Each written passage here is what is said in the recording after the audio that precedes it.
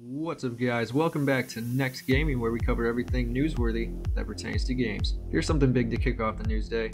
Sony's PlayStation division, Sony Interactive Entertainment, has now acquired roughly 14% of Elden Ring Studio from Software, which is a vast increase from its initial 1.93% stake it previously had. Aside from Sony, Tencent has also increased its share in From Software to 16%. Does this mean From Software games are going to be PlayStation exclusives? No, probably not. However, I'm sure this will result in bigger games being developed, and possibly another PlayStation collaboration such as Bloodborne 2, or maybe the Bloodborne remake for PS5, like a lot of fans have been, proclaimed they wanted for years from now, but we'll just have to wait and see, won't we? Next, Saints Row sales topped the charts for the UK. So yeah, Saints Row's reboot, even with the massive amounts of problems, has managed to top the UK charts. I guess names do stick, don't they? Also, we're getting a new Ultimate controller from 8-Bit, up for pre-order at $70. Honestly, looks pretty slick. I might pick one up. It appears to try to mitigate the issues of stick drift. I don't know if you guys think maybe this is, if this innovation actually helps with the stick drift. Do you think the industry is gonna kind of implement this into their own controllers? Because the stick drift is widely known on every controller. Obviously, the Switch has it the worst, but what can you do? Here we have an Assassin's Creed rumor. The title is rumored to be Mirage, set to release spring 2023 between April and June. The game will take place in Baghdad between 870 and 860 AD. It's going to apparently be a return to basics with no leveling system. You will apparently play as Basim in his youth with multiple cities to explore, and a strong influence from the first Assassin's Creed seems to be implemented.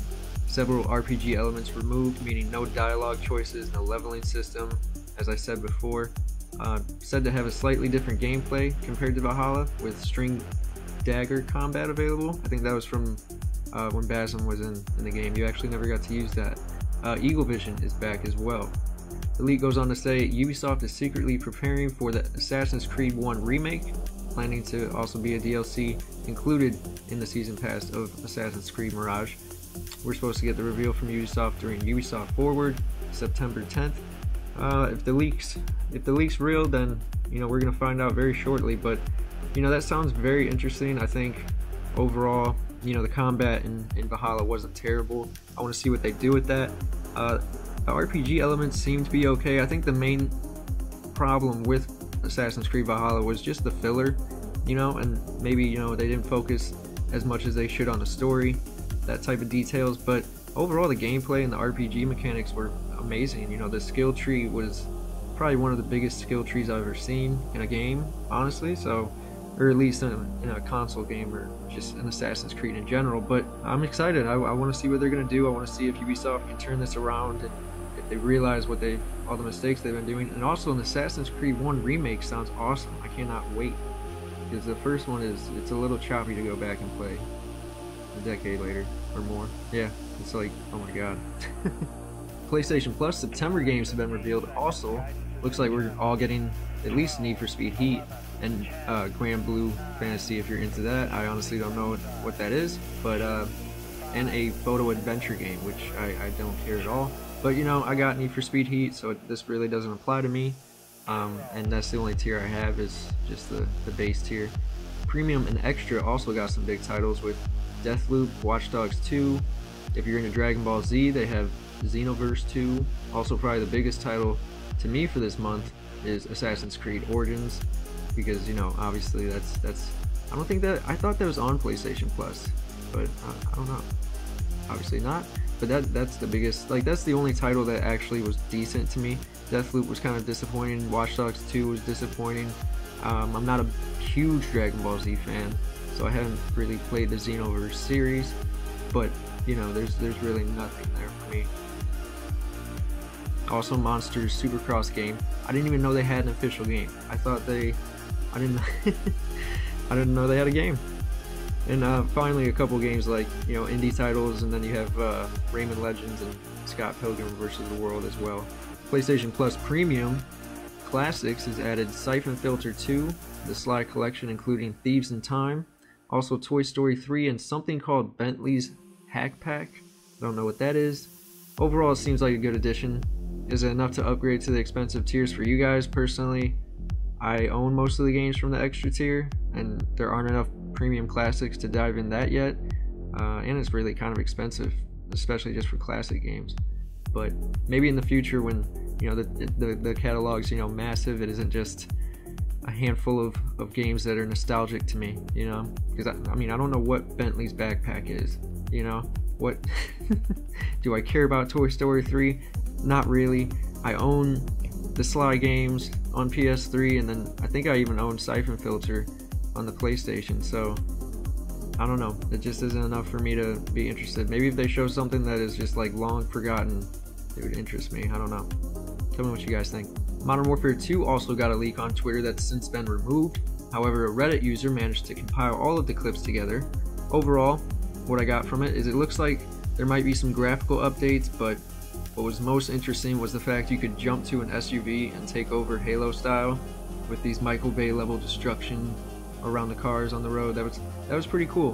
But I think the graphics, the updated graphics kind of help with that, because overall it's just like it looks literally just like Vanguard when you're on the train and you're jumping from train to train. It's similar to that, but obviously it's it has that Infinity War twist to it, where it just looks exciting. It might be very timid, but from the leak it looks somewhat exciting. Konami says they'll announce a new game from a series loved around the world at the Tokyo Game Show on September 16th. What do you guys think it will be? I mean, obviously their biggest franchises are Metal Gear, Silent Hill, maybe Castlevania, with how good the series reception has been, But that's their big three, I feel like. Their soccer game kind of flopped, and I haven't really seen anything. Like, I looked through their catalog for the past 10 years, there really isn't anything widely loved, unless they're talking about like a PlayStation 2, PlayStation 3, throwback that had a niche fan base. But I think they're talking about something major, especially for the Tokyo Game Show. They're definitely bringing either, I'm gonna honestly say Silent Hill, or maybe another Castlevania game. I think it's too early for another Metal Gear, unless that's what they're doing, but I don't think it's gonna be Metal Gear. I think it's either gonna be Silent Hill or Castlevania. Hopefully Silent Hill, honestly, but another Castlevania title isn't too bad.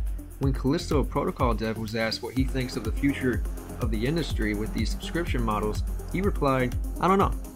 If we compare it with the cinema, all the platforms I have many very bad movies, even the ones that Netflix promotes a lot. In several cases they are horrible, in many cases because the budget is low."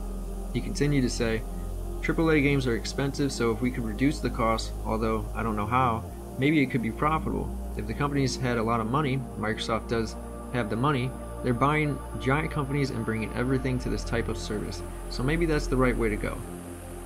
Something like that is going to happen with Activision, where I spent many years, and where I think Microsoft is going to do a great job as well. I don't know where the video game industry is going. There are a lot of very smart people inside. There are thousands of branches. I think there's something for everyone. The market is so big that there's room for all kinds of games. Now, honestly, that's just, I don't know, it sounds really positive, because I feel like if Microsoft really took over the market with Game Pass on a massive scale, Sony would be hurting in some form. I think it's interesting. I think it's interesting that the industry thinks that this is possibly a good route, but it's also, if you do compare it to the cinema platforms, Netflix, if they want their goal to become the Netflix of gaming, in many cases that's not very good. It's not that's where I make the comparison. If Xbox wants to be the Netflix of gaming, then that would mean that Sony is sort of the HBO, but HBO's cheaper than Netflix, so really it's like opposite, I guess, for gaming. So really Sony is the Netflix of gaming. I don't know, I'm just shooting the shit, but I think I don't know, Microsoft does have the money to buy a lot of companies and bring that to their service and make a decent subscription model. So if they do it right and everything looks good, and that a lot of the games are great and not just trending, so I don't know, we'll find out, especially if the PlayStation tiers start to really update their oomph coming every month, because this was a good month. I'll say it. You got a lot of games that a lot of people were into, and it's it's only been a year, You know, I think some people want the day one, but I think, you know, waiting a year and you might get it on PlayStation Plus is a decent bargain, you know, but it just sucks because you don't know which games and so forth. But, you know, if you did pass on Deathloop and, you know, you wanted to check out that Game of the Year, or actually it wasn't Game of the Year, but it got a couple of awards. But, you know, if you wanted to check that out, it's free on PlayStation Plus if you have the tier, you know, so I think they're upping their game. I'm really interested to see where this all goes, especially going into 2023. We got PlayStation trying to go into live service. You got a lot of big releases and reveals obviously coming soon, hopefully. So yeah, it's can't wait. See where this goes. Anyway, that's it for today, guys. It's been NeXt Gaming. Don't forget to like, comment, and subscribe for more of my videos. Peace.